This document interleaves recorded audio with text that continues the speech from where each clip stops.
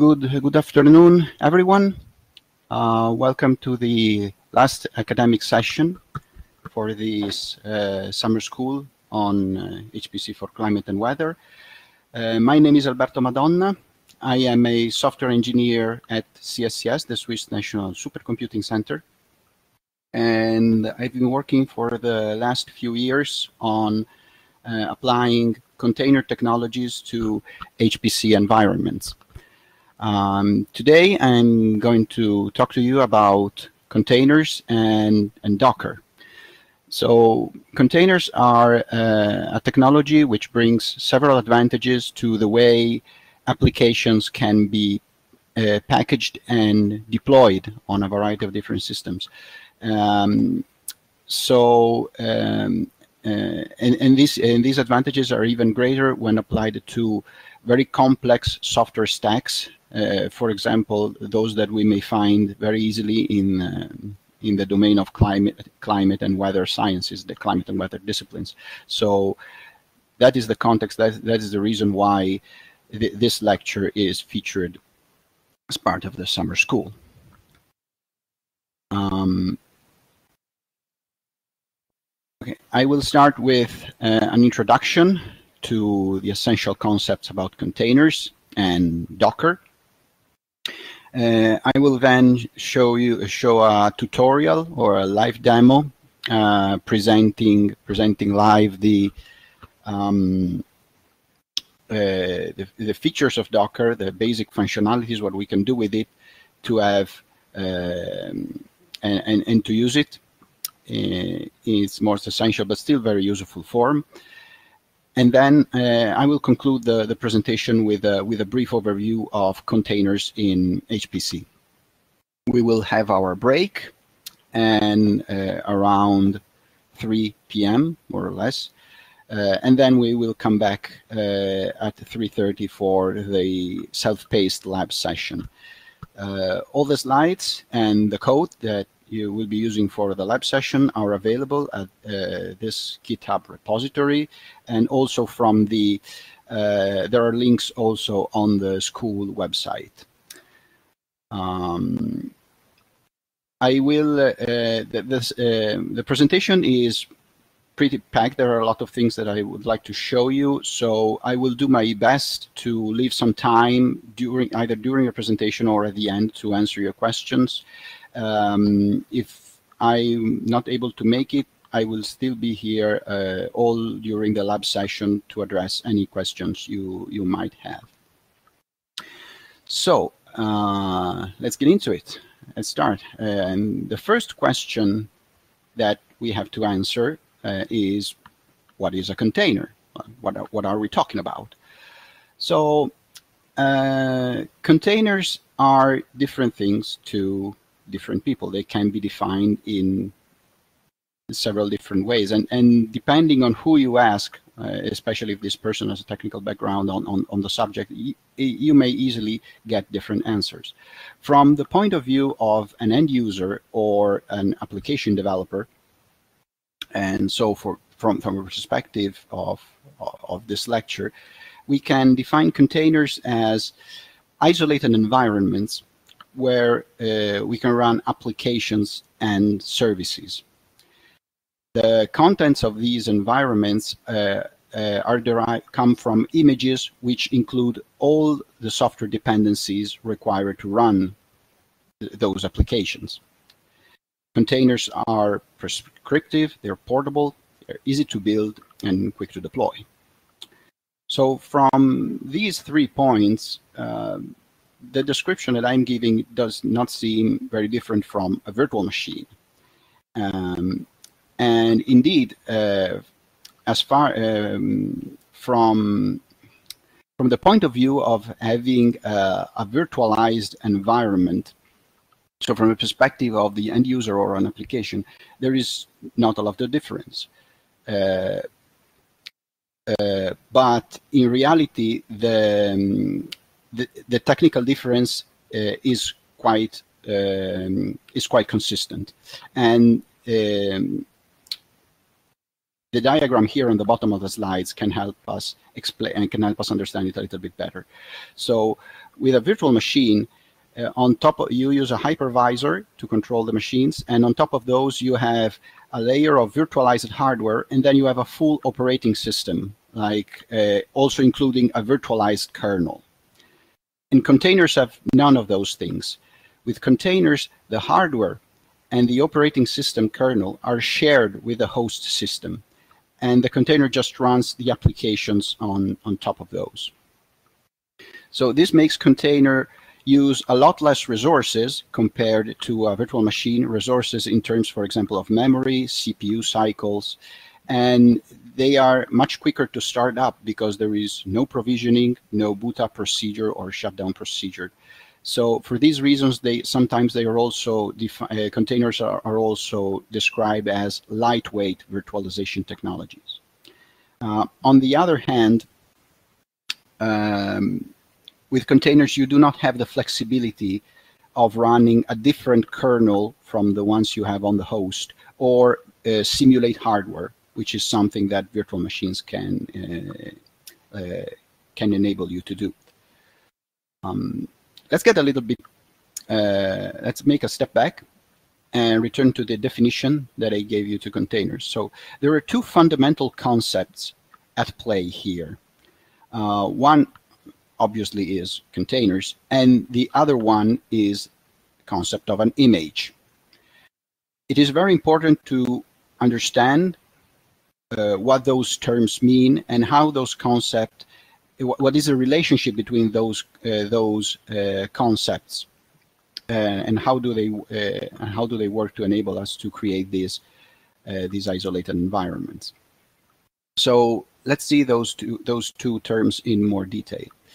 So an image is defined as a standalone executable package that includes everything needed to run a piece of software. This will be the application code, the runtime libraries, shared libraries, and even configuration files. An image provides the file system and the metadata like environment variables for a container. On the other hand, a container is a process which is isolated from the rest of the system through abstractions created by the operating system. The level of this isolation can be controlled, so containers can selectively access parts of the host system. And the file system of the container comes from an image. A more intuitive way to think about this relationship, if you will, is that a container is the runtime instance of an image. So what the image becomes in memory when it is executed. So you can think of the image as this immutable reference, and the containers are just processes which start in a context defined by the image. It's worth noting the last part of this sentence regarding the container, that they are created by abstraction of the operating system. Containers are an operating system level of virtualization. It is the operating system that enables us to create containers, and the features of a container are tied to the operating system. So in the scope of this lecture, I will be referring more specifically to Linux containers. In Linux, the features that allow us to create containers are called namespaces, and they are implemented directly in the Linux kernel. So if you're interested in going a little bit more technical to understand namespaces, how they work, and how they can be used to create containers, I really recommend you this series of articles from the Linux Weekly News website. It is a bit of a deep dive, a technical deep dive, but it's very insightful. So the important thing to note here is that since they depend on kernel technologies, Containers are not an exclusive invention of any group, organization, or company. Rather, everyone is just reusing the building blocks made available by Linux.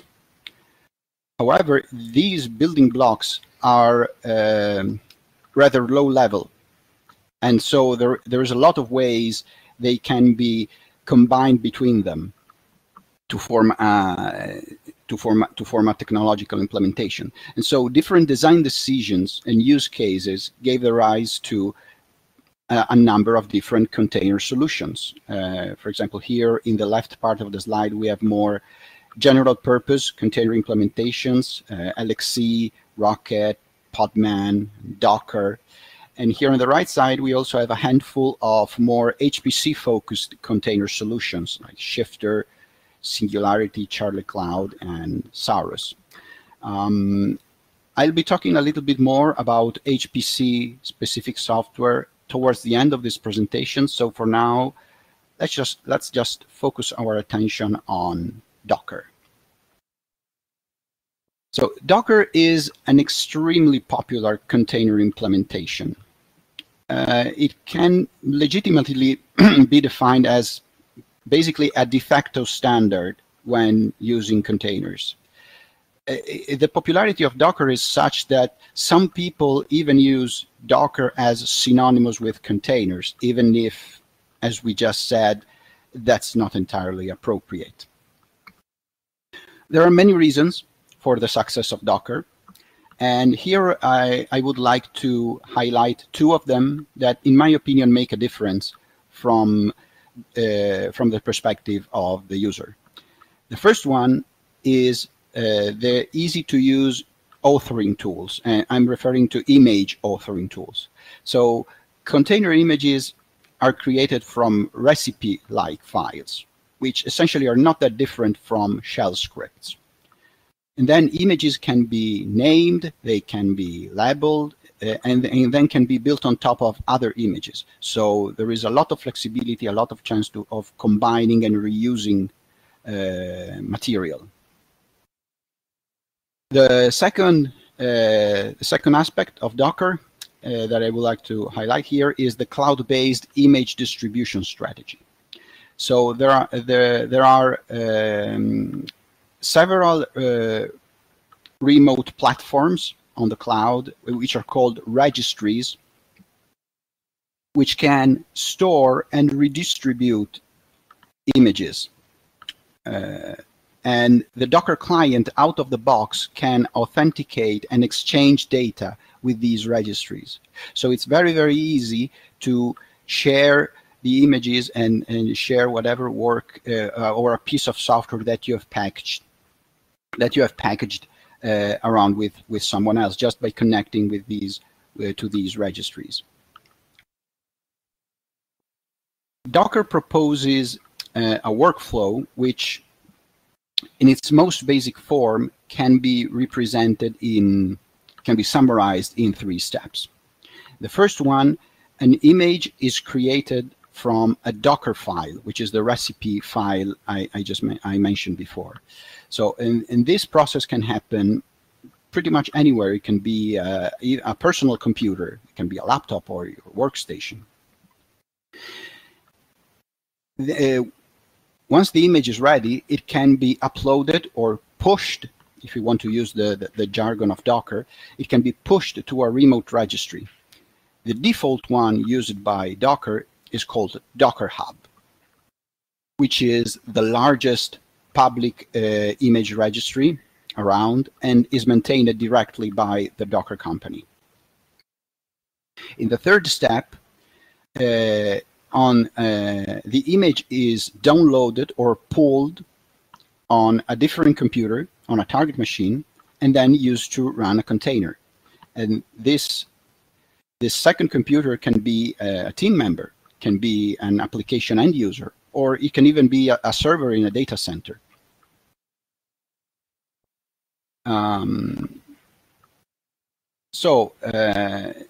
This all looks very theoretical in the way so far I've spoken about the concepts, about the container, the image, what's the workflow that Docker proposes.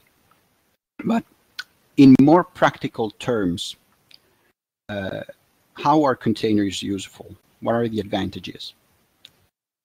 Well, containers are interesting because they give us the possibility to create applications, and in our case, in our interest, scientific applications, which are portable, they are prescriptive, easy to deploy, and easy to test.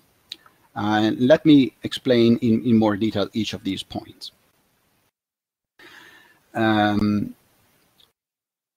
Applications can be portable, or rather, applications packaged in containers are portable because the images are self-sufficient.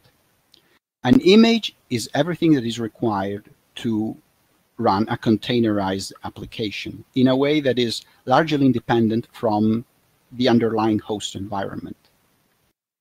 And since each application is shipped with its dedicated dependencies, containers can help us avoid dependency conflicts, or those situations where different applications on a system require different version of the same library, or the same shared library.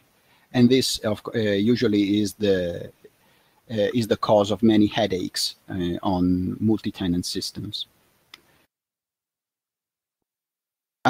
Containers are prescriptive in the sense of self-documenting, because when we create images are created from these recipe files called Docker files, which specify all the components that make up a software stack, and also specify how that software stack was put together. So when we create an image, we already have a piece of code in the Docker file, because the Docker files are code and can be version controlled as such. They can be checked in Git repositories or embedded with the application source code. We have this piece of code which contains all the details about how to recreate and how to reassemble a given software stack, however complex this may be. So this reduces the risk of someone, for example, figuring out how to make a piece of software work. Then this person leaves the team for whatever reason, and then suddenly nobody else knows how to make that stuff work anymore. But if we have a container image, or a Docker image in our specific case, we have already documented it just by creating the Docker file. Containers are easy to deploy because, once again, the image is all that is needed. I just have to pull the image from a registry, and I am good to go. There's no boot up, no provisioning. It starts, the container and the application starts in a matter of seconds. And finally, the last point, easy to test. What do I mean with this? It's not because something happens to the application, to the actual application itself, but think about the possibility, or rather, think about having an image with all your application dependencies already compiled and installed, and to use that image as a test bed. This opens up the possibility of having a test environment that is completely clean every time, completely clean of build artifacts, test artifacts that can alter the way the build happens or the test happens, with predictable contents. You have no need to rebuild any shared library, any dependency, and it starts in a matter of seconds. You just have to import your application code from the host, and you then start to build and test your application right away. So it can really cut down the time and effort that usually are spent to create and maintain test environments for example, those that you will use on a CI pipeline, on a continuous integration pipeline, on regular testing of your commits. In this sense, containers can also help us prevent the so-called works on my computer problem. So those situations where an application or a software only works on the computer of a single team member, because, I don't know, maybe this person installed some software or configured some software in some way that magically makes things work, but this person doesn't remember or doesn't know exactly what he did. When using containers, everyone gets a uniform test environment, so that helps a lot with the reproducibility of problems.